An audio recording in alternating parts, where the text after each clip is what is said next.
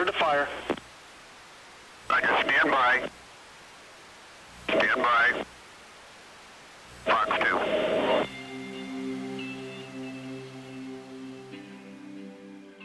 My dad had been in the Navy, and I had seen a lot of the pictures of him in his naval uniform, and had found his naval hat, his Navy hat, dress hat, in the attic and played around with it. So I applied to the Naval Academy because, actually on a whim, they expose you to everything in the Navy, from submarines to airplanes to ships, and I always liked the sea and the ocean, and so it started adding up. The summer prior to my sophomore year, I was exposed to aircraft carriers and airplanes flying on and off aircraft carriers, and that was just the coolest thing to me. The instructors that were there, really very talented leaders, and that drew me to the Marine Corps. Probably my sophomore year, I had like a 201 average, and one Christmas break I was home, and my dad, being a very successful businessman in industry, he got kind of ugly with me, so I went back to school and I was going to show him. So I got 4 O's. I ended up getting on the superintendent's list and staying on there for the rest of the time there. You have anchors on your lapels, and right above the anchors, if you're on the superintendent's list, you have stars there, and I still have those stars in a tiny little frame that I keep in my office. Every office I've had right above my light switch to remind me that I'm the world's biggest underachiever.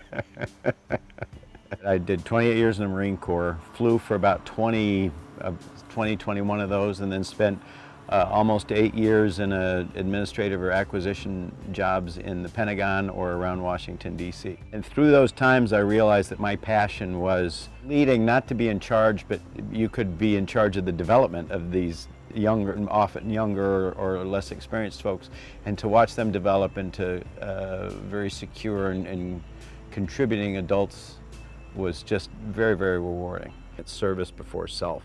You're in a position where you might have to die for your brothers or sisters. You didn't think that much about saving your own skin. After retiring from the Marine Corps, Boeing offered me a job. I ended up in the V-22 program, the V-22 Ospreys. And we had about 1,000 folks working on that, and I had the ability to try and sway that culture to get not only make the company money, but also to just really have people feel like they were proud to be on the team. My son got into hockey when he was 6. I got into coaching and then followed his team as a coach all the way through high school. I've been coaching youth sports for 35 years, and it was one, to develop kids, but also to give them that skill set of really putting the team before self. I think that's a huge life lesson. It's back to that addiction to just really wanting to be around people and help them grow. You gain so much by traveling the world. You gain so much by making do out in the desert when you're in a survival situation. These are things that just give you so much self-confidence. You really feel like that you can do anything that's thrown at you, and you can just overcome any obstacle. There's just so much world out there and so much to see and experience.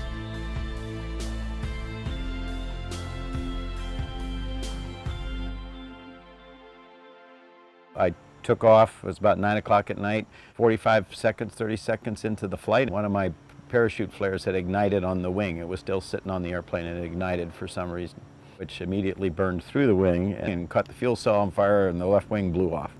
So now I'm in a very tight inverted spiral, so I'm upside down. The airplane's doing this, or what's left of the airplane, hanging off the seat, fire all over the place. And so of course we had to jump out. So we both ended up in parachutes, and the airplane hit the ground in the backyard of a small farmhouse. And the woman who owned the farmhouse literally had just pulled in the driveway in her pickup truck, and her backyard exploded the airplane, and about 20 seconds later I landed 3 feet from her. I literally landed right next to her. And I scared the garbage out of her. She was pretty upset.